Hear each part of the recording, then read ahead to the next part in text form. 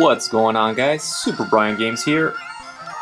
In today's episode, we are going to be attempting to replace the battery of a Pokemon game.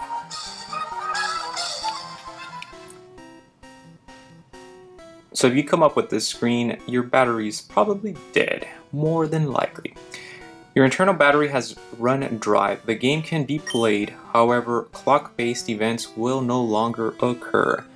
I ended up purchasing this Game Boy, the AGS 101,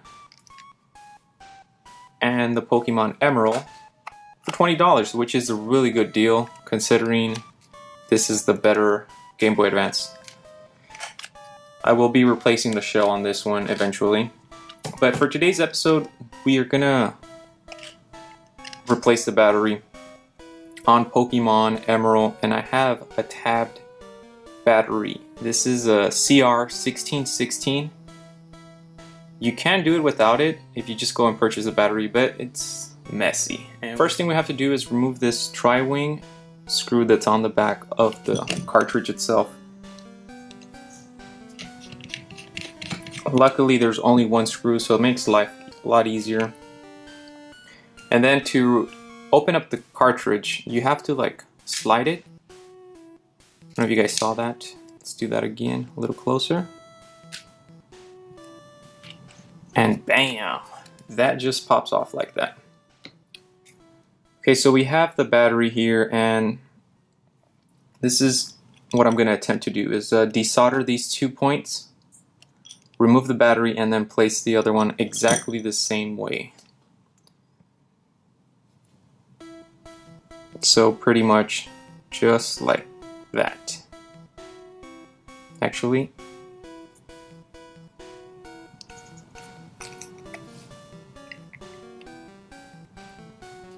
let's see, negatives on top, so it has to go like this. Make sure your negative and positive are the same as the previous battery. So we got negative on top and then positive on the bottom. So I'm going to put the battery like that, that way I don't forget. And we're going to start off by removing that solder. I've got a couple of options here. I got a desoldering wire, which I'm going to use, hopefully.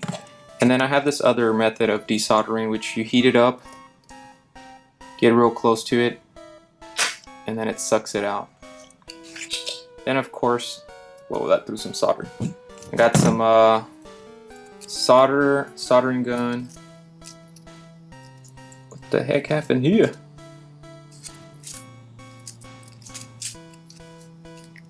Alright, so yeah, we got solder, and I got some like little cutting pliers just in case I need them, and a screwdriver to hold things in place. But I'm going to let my soldering iron warm up, and then we'll get back to it. Alright guys, so what I ended up doing was I ended up taking the bottom piece out because I don't want to burn it while I'm trying to solder. So we're going to take that out and get rid of this one too, because we do not want to break it or burn it. Let me see if I can get a little closer for you guys. Alright guys, so I'm going to start off with this side right here. Hopefully my solder iron is hot enough. So I'm just going to place it here, get it a little melted, and then using this I'm going to try and suck up that solder. If that doesn't work, I'm going to use the desoldering wire. So let's get to it. I can feel it already. I think it's already kind of hot. So let's see what happens here. Now I'm trying not to get the battery hot. That will not be good.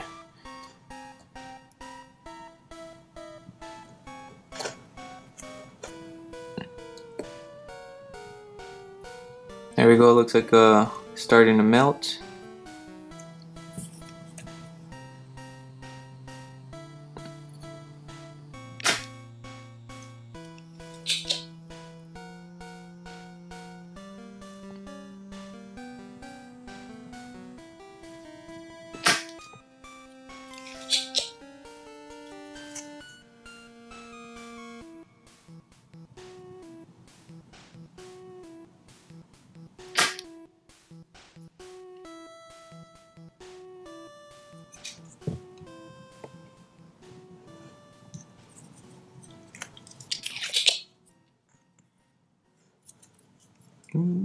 I almost burned my finger. Yeah, one thing I do want to say is be very careful because these soldering irons are very hot.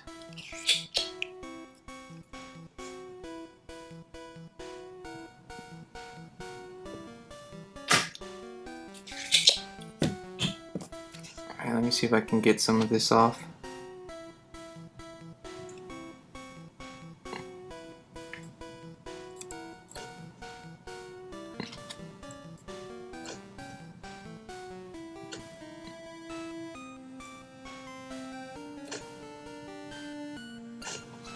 Alright. It appears to have just a little bit. Whoa, that's way out of focus. We pretty much cleaned up the top, maybe some on the sides, but I'm gonna go ahead and do the other side.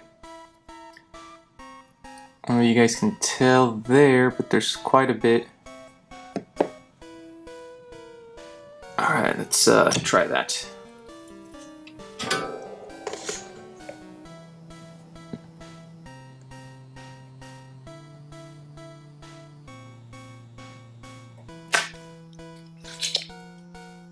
Yeah, that one definitely got some out.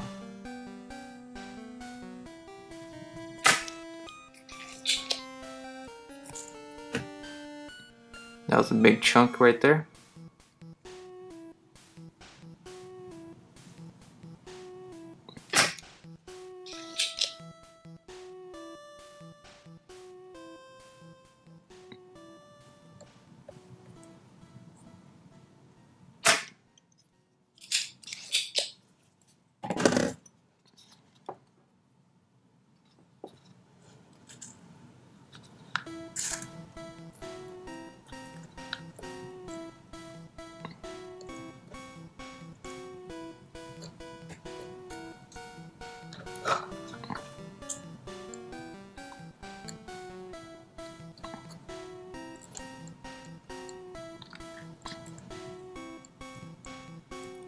Alright, so what I'm gonna try and do now is warm this area up and then try and like lift the battery at the same time.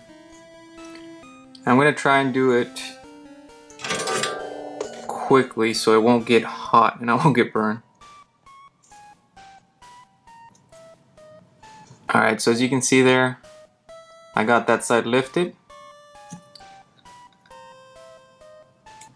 Now I'm going to do this other side. Keep in mind that the longer the iron is there, it's going to get really hot and it can burn you.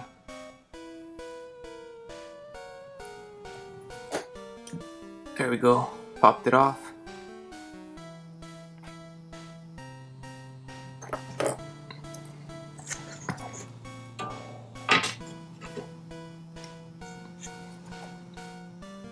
Alright, so we got the battery here. Negative is facing the top. I do notice it's a little bit different.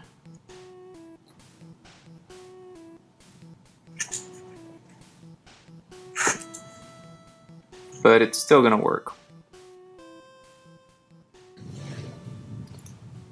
Alright guys, so what I went ahead and did was I bent this a little bit lower so it could be under the battery. And then this side, I went ahead and did a slight bent so it can get over that chip.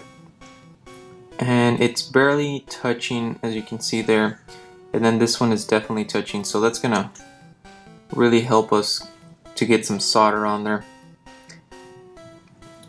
You know what, now that I'm looking at it, I think doing this side first is going to be easier.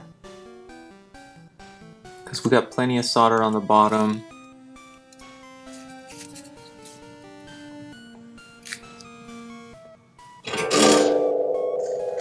Alright, here we go.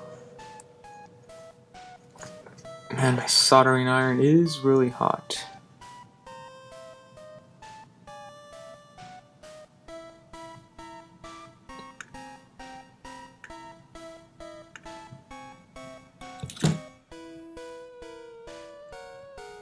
Terrible, terrible.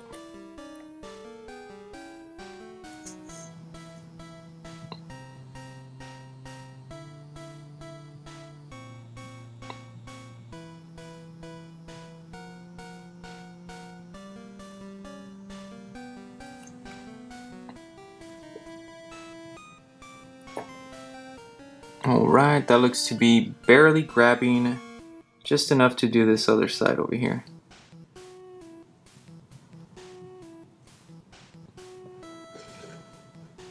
Let me see if I can get it to melt the bottom and then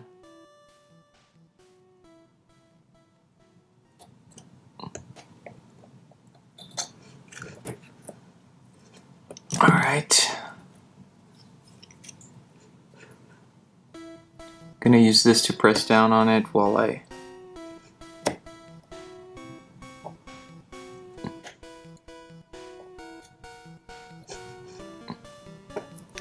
beautiful, beautiful work.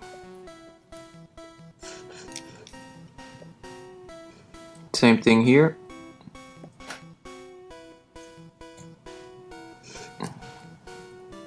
Oh, I let go too soon.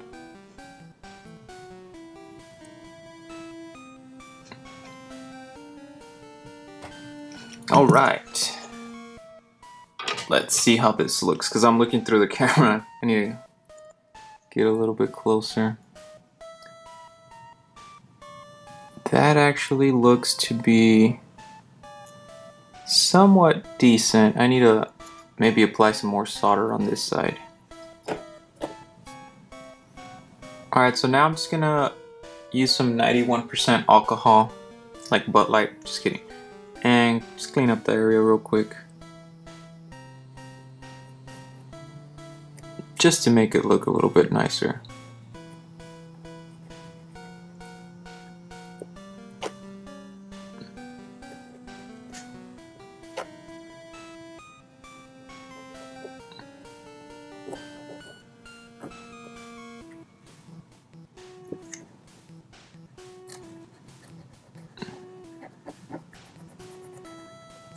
And you can see it's kind of getting on the Q-tip.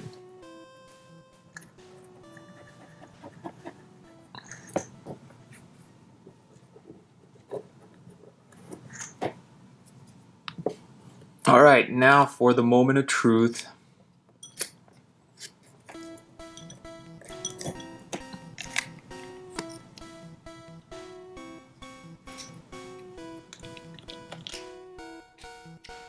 Before I put the screw, just want to make sure everything is lining up properly. And it is. Make sure it goes all the way to the back.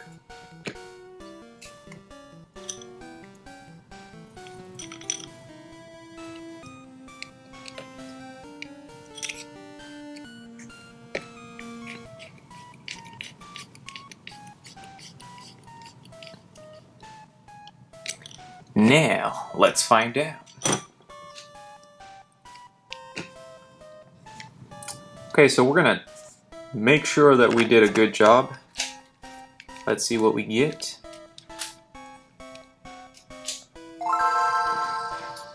Nintendo! I've been playing way too much Animal Crossing, guys. I played in the morning and then right before going to sleep too.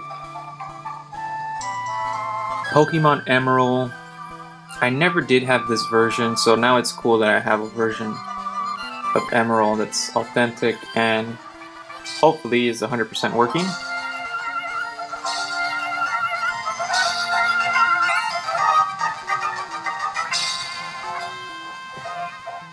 I have Sapphire, that's the one I used to play. Look at that, we don't have that dry battery notification, which is cool. So we officially replaced the battery on this Pokemon Emerald version, which was not that difficult, guys. Now on the other battery, this little latch right here does not exist, but we just went ahead and bent it